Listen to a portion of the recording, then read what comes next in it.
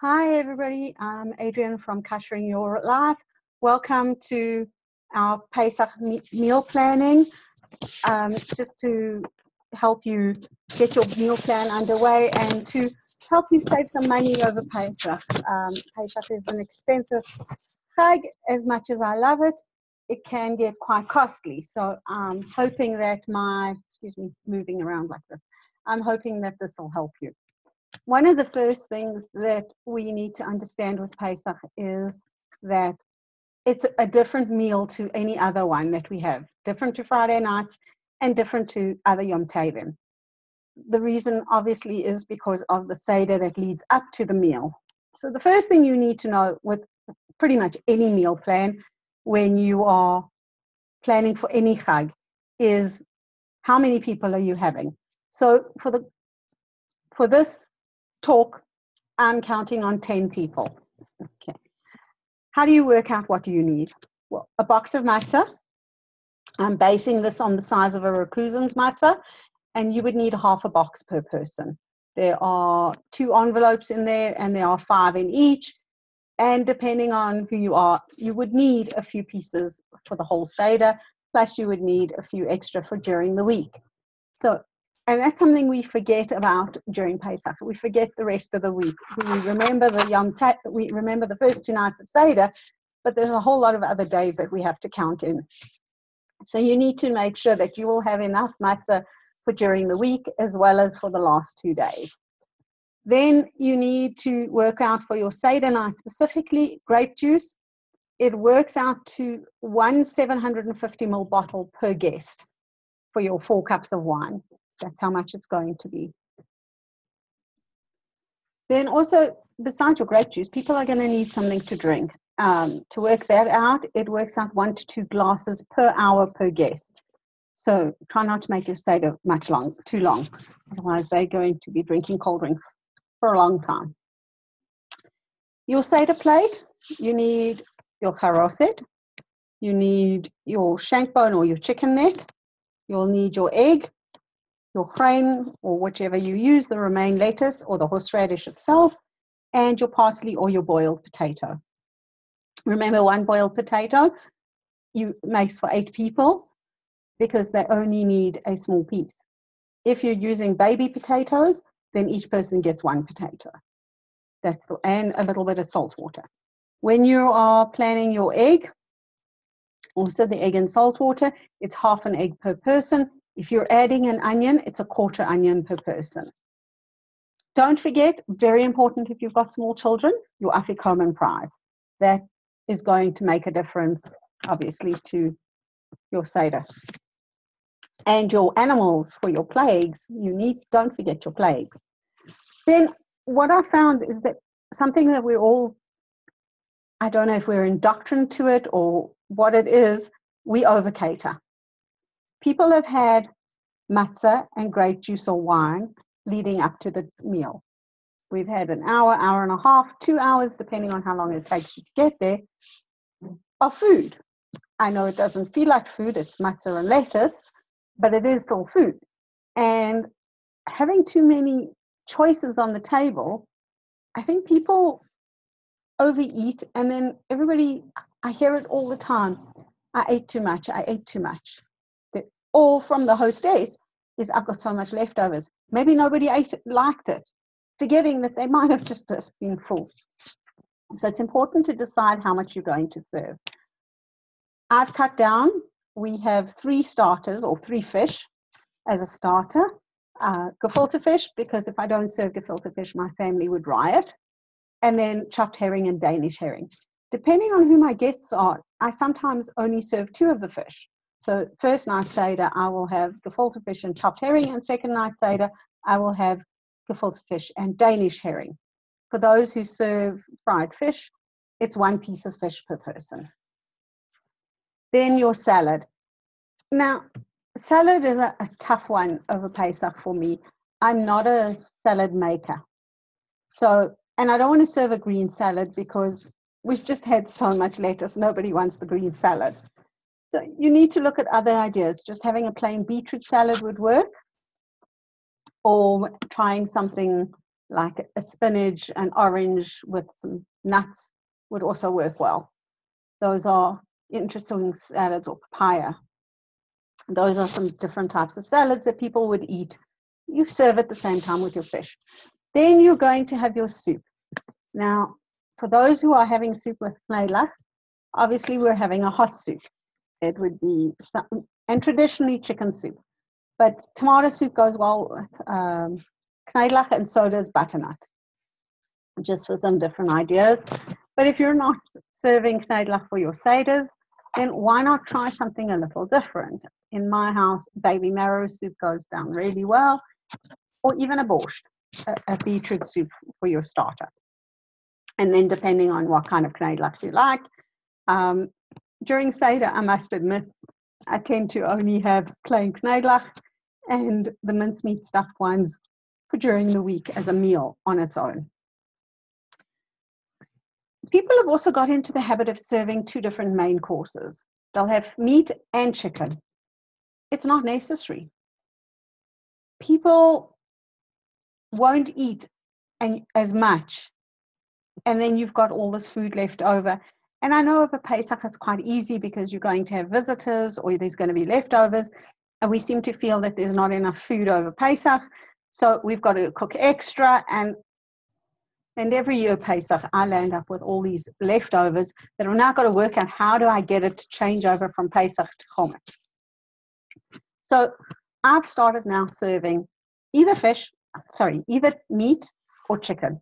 So first night will be my roast or my meat, and second night will be my chicken. And I work it out.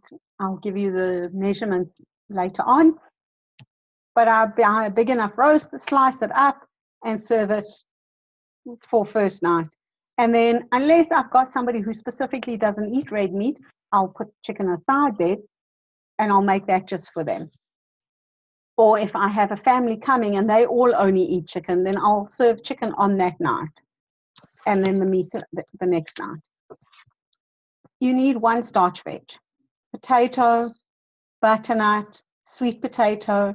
There's so many out there, but we're all fixated on rice that we go into a little bit of a panic when you can't have rice. For those who want quinoa or who use quinoa over Pesach, then that's fine too. And then two vegetables. For another thing, for some reason, everybody seems to think there's no vegetables available over Pesach, but it's easy. Carrots, gem squash, baby marrow, zucchinis, depending on the size you can get. Roasted vegetables, butternut, onion, potato, and beetroot make a great medley for roasting. So those are things. And now if you want a second salad, a green salad would work well. People have sort of forgotten or gone past their romaine lettuce experience and will eat a green salad now. For your dessert, I like to serve a sweet and I wouldn't say savory, but a fruit dessert, a lighter dessert. And I remember in the beginning, I used to make this ton of ice cream. And I would always, it would last me the whole of Pesach because I'd made so much. I've learned now that for a Seder of 10 people, you would only need about 2 liters. Because first of all, not everybody's going to eat ice cream. Some people prefer just the fruit. And everybody's full by the time you get to dessert. It's been a long meal. So fruit salad and ice cream to end. Now, I'm just going to show you quickly how I plan my menu. So I've already got it up here. Let me just share it with you. There we go. You can see on the 2 different screens. This side is on the left-hand side is my recipe for my mayonnaise, which you can find on my website at any time. They're up for you. Then this side, let me just take this off because I'll explain that now. On this side is my shopping list. So it says eggs. So I've written eggs and I put my quantity in, and I'll show you why just now. I need vinegar, so there's my white vinegar. I need sugar. Now it's not necessary to put quantities in because you're going to need these for other recipes. I need salt, I need black pepper, and I need oil. Depending on what kind of oil you need, you use would depend on how much oil you're going to buy for your Pesach, for the whole of Pesach. Those are my main ingredients, and as you can see here, I've got them written down. But now I want to make supper. So my Seder is going to consist of my chicken soup, so there, my chicken giblets. I need potato, parsnips, celery, turnips, tomato, and ginger for my chicken soup. That's all there. My meat, I'm doing a bolo.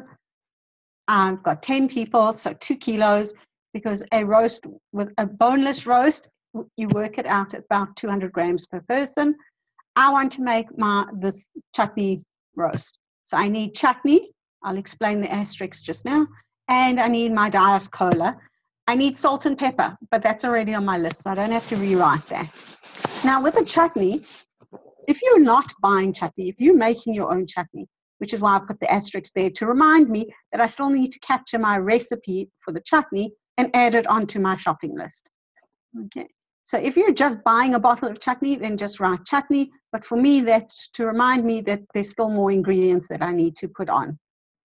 And for my chutney, vinegar and sugar and salt are part of it. So I don't have to rewrite that. Then I need lettuce. I need lettuce for my normal salad, but I'm also going to need lettuce for my Seder plate. So that's the reminder there. And that's how I work out my recipes as I go along. So I'm now having gem squash as one of my veg, and I'm going to do a potato kugel. So I've already got potatoes on, but now I've got 10 people. I'm working half a potato per person for my main course. So for the Seder plate and for the soup, let's say I need 3 there. Let's do it this way. 1 for the soup, my soup, plus 2 for my Seder plate. And now I'm making a potato kugel for 10 people, so I need another 5. So that'll enable me to buy the correct amount. If you don't want to buy, well, which is what I'm going to do, is the 9 kilo bag or 7 kilo bag, because I will use all of that. But if you're a small family, you don't want to have to buy all that and then the potatoes start growing eyes. So that's quite an important part. Gem squash, I've got 10 people. We're doing half a gem squash, so I need 5 gem squash. That's just first night Seder. I haven't gone to second night. I'm also going to have, besides my potato kugel, let's say carrots. So carrots, you work out a 1/4 cup per person of diced carrots. So it works out to about 1/2 kilo for 10 people. So let's put the carrots here. And it is 500 grams. So I need 1 bag. I would use probably 1 carrot in my, I see I didn't put it in for my soup, but I'd use an extra carrot. So there you go. I'd use an extra carrot. So I've got 1. And if I'm going to make a cabbage and carrot salad, a coleslaw, well, then I need another bag of carrots. There you go. And now I need a cabbage. So I need 1 cabbage. There's my thing. Now I need eggs for my dessert, for my ice cream. I've had 2 eggs for this, plus I've had 5 eggs for my eggs in salt water. I need another 4 eggs, say, for the ice cream, 6 eggs because I know I'm making a ginger cake just now. 6 eggs for that. And then, depending on what else you're going to use your eggs for. My ginger, I actually now need 1 piece for the soup, plus I need some fresh ginger for my ginger cake, and I need syrup.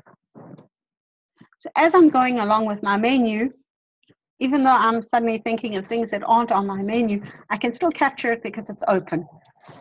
And that's quite an important thing. So when you're drawing up your shopping list, draw your menu first, then put a piece of paper next to you and draw up your shopping list at the same time. I'm very digital, so I quite like to do it on my computer, but a lot of people prefer pen and paper. There's nothing wrong with that. The next thing we want to look at for the food is the cooking times. you don't want to serve dried out food.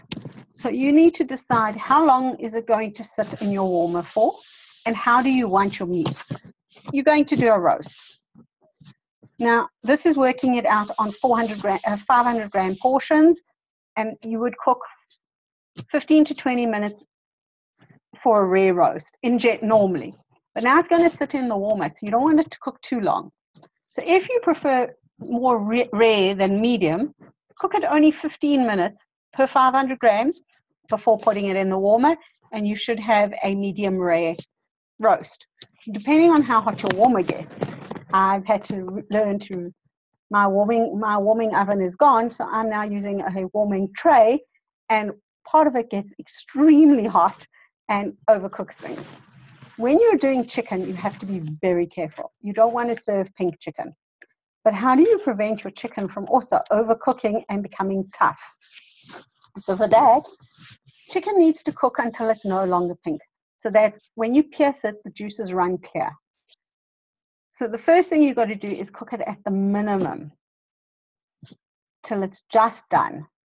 Then you need to check that there is no pinkness. It can be slightly pink, but not very pink. So when you pierce it, the juice must run clear. And when you cut it up, the bones should be lightly pink, but knowing that it's going to be sitting in a warmer for 3 hours, it's going to continue to cook, especially since it's Pesach. So we put everything in gravy. The gravy gets quite hot and it carries on cooking. So you want it just done, and then into your warmer, and it'll be perfectly cooked when you serve it later. Your roast fillets, your rolled roast, those without the bones, like I said, it's 200 degrees Celsius for 15 to 20 minutes for rare, 20 to 25 minutes for medium. Now remember the 3 hours that it's going to be sitting in the warmer. If you want a medium rare, you have to cook it rare. And if you want a medium well, you cook it to medium. And that's how you'll get your perfect roast. Well done. We're looking at a much higher temperature. One of the things I like, and it's my new favorite toy, is my meat thermometer. I went and bought a meat probe, and you poke it into your meat when you think it's done, and it gives you the correct temperature of your cooked meat. So if you're looking for a rare meat, you want the internal temperature of the meat to be about 60 degrees Celsius. And that's quite important. You don't want to undercook your food, and you don't want to overcook your food. Pesach is a great time, but the preparation can be exhausting. And then you're sitting down to a meal, and you take one look at your meat and you think, oh no, what have I done? It's enough to ruin it. So how do we decide how much you need? Well, that's easy. If you're serving small appetizers, they say that you should have at least a choice of 4 appetizers, and then it's 2 pieces per person. This means 2 of each appetizer. Now, when you're serving gefilte fish or Danish herring, 2 pieces is quite a lot. So I would say that we've got 3 starters. You need, for Danish herring, about a 1/4 cup, and for, chopped herring, about a 1/4 cup. And for Danish herring would be about the same. And then you would have 1 or 2 gefilte fish balls per person. I count 3 because they go down very well in my house on Seder night. And then I have extras. I sort of make a quadruple batch so that I've got for the whole week plus the last 2 nights. And then I only have to cook once. Your soft drinks, as I said, it's 1 to 2 glasses per person per hour. The longer your Seder, the more drinks you're going to need. But for 10 people, I would say 8 2-liter bottles if you're serving cold drink. If you're making fruit juices, you're still looking at about 16 liters. Your soup, if you're serving plain soup, no accompaniments, it's a cup of soup per person. If you're serving it with knedlach, you can cut it down to 3/4 of a cup. But it still works out to 2 liters. Your main course, when you're looking at meat, you want to look at the size. In a boneless cut of meat, 250 grams per person is more than enough. If it's got the bone in, you're looking at double that, well, nearly double that, 400 grams, to cut it out nicely, and to be enough meat for everybody. With a chicken, you can cut a chicken into about 16 pieces. 2 of those pieces don't really count. I use the wings for soup and to make chicken stock, because there's not much meat on. So unless you've got very small children, then you can make them into a type of buffalo wing where you take off the bony part and you just have like a mini drumstick. Otherwise, you're cutting chicken into 16 pieces. So for 10 people, 2 chickens should be enough. If you have big eaters, make 3. You can always use the leftover chicken to make a chicken lasagna with the matzah. Then your side dishes. So your side dishes, if you're serving potato as a whole thing, make it a 1 potato per person. It's like if you're doing like a potato kugel, half a potato per person works out well, because you're still adding your onion and your matzah meal to it. So you're bulking it up quite a bit. Then you're looking at something like quinoa. It's 40 grams or a 1/4 cup per person on average. And your diced vegetables, once again, is a 1/4 cup per person. So that's an easy way to work it out. Ice cream, just under a cup per person, 200 grams. So for 10 people, you want a 2-liter ice cream. And then your fruit salad is about the same, a 1/4 cup. And that's how it works out. So a full meal for 10 people for Yom Tov, you would have 10 slices of gefilte fish. You would have about a 1/2 kilo of chopped herring and a 1/2 kilo of Danish herring, plus 30 pieces of kefir. That gives you 3 pieces per person. 8 soft drinks, 2.5 liters of soup, and depending on your eaters, but you're working out 2 to 3 kilo roast or 2 to 3 chickens. And then you want a half a kilo of whichever grain vegetable you're having. So your potato, or if you're having quinoa, that's how much. And then your other vegetables work out to 1/2 kilo each for a 10. And that's working on 1 starch vegetable and 2 ordinary vegetables. Your dessert, 10 people, 2 liters of ice cream, and about 2.5 kilos of fruit salad. And that is making your Pesach meal complete, and there's enough for everybody. The thing with Pesach is we seem to get into this, I think, a diet mentality, where when you're on a diet, somebody says you cannot have, and that's the one thing you crave. Well, when it comes to Pesach, we seem to have that same problem, that as soon as we can't have it, we panic. What are we going to serve? What are the children going to eat? What is everybody going to eat? And I think this is where we all make a mistake, every one of us. We tend to buy things that we wouldn't actually serve during the week. The sweets, the chips, the chocolates. Do your children actually get that during the week? If they do, well then obviously I can understand you buying all those things. But in my house, we don't get that. So why am I panicking about what it is? What am I serving them? Part of it is because your children are going to be home all day. Normally if they're at school and they're busy and they're not bored, so they don't eat as much. And I know in my house, we use a lot of popcorn. So that's another thing that has changed. So for Pesach, I make a big ginger cake, some brownies, and if I'm feeling really generous, I'll make meringues, but it doesn't happen often. And then we buy the chips and the chocolate and that. And like I was saying, in my house, we don't have that during the week. So what am I buying it for now? Pesach time. Why are we changing that? Why are we suddenly allowing unhealthy foods when the rest of the year we don't? And that's an important thing to remember. Yes, I do buy extra because the kids always have friends over during Pesach. You know, everybody's home and they have friends. So I do need stuff to eat, the same as I would on Shabbos. And that's something you need to think about. You need to look at healthier alternatives.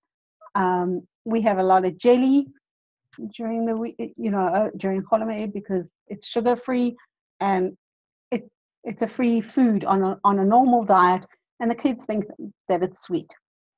So we do that. A lot of fruit juice, which I actually don't normally serve during the year. I found myself this morning shopping and buying fruit juices which seems a bit silly. I don't serve fruit juice during the year. What am I doing having it now? But I just felt that's their treat in my house, is fruit juice. And the problem with bought fruit juice is it's full of preservatives. So it's always better if you can, but we can't, make our own. I don't have a juicer for Pesach. Not yet. Maybe one day, saying after 25 years. The thing is that, if I really want an orange juice or a grapefruit juice, I can squeeze it. And it's a healthier option. There's no preservatives, it's fresh. And I can make just as much as I need. So if I just want a cup of orange juice, I can make it. But this year I decided I'm buying the orange juice. I did put some back. I took out a lot and suddenly thought, what am I doing? And put a whole lot back. And that's something we all have to train ourselves to do, is to know when you're actually buying out of emotion, out of panic that there's not going to be enough food for the whole week and all that kind of thing, and not buying out of need, because you don't really need, unless it's something you eat during the, perfectly good water available, and from a tap or from a bottle, depending on you. And that's something you also need to think about. We think that there's nothing to eat over Pesach, but there's plenty. There's almost as much as during the year.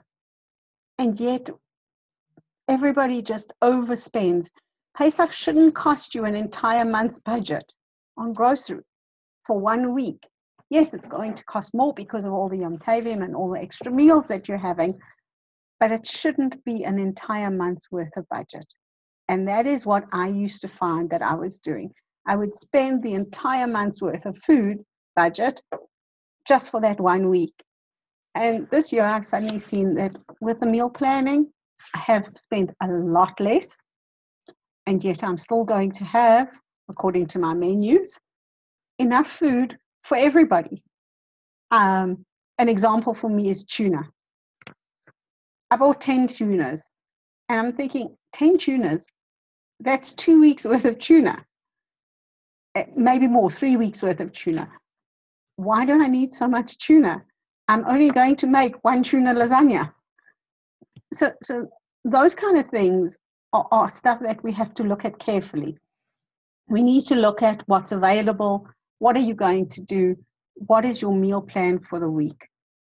And look at it honestly. And don't forget that when you're planning for Pesach, you need to plan for the rest of the month. You need to plan your meals for the week after Pesach. What are you serving your kids when they go back to school? And leaving money aside for that. So I hope you all have a good Pesach, and I hope you enjoyed this. And thank you very much for joining.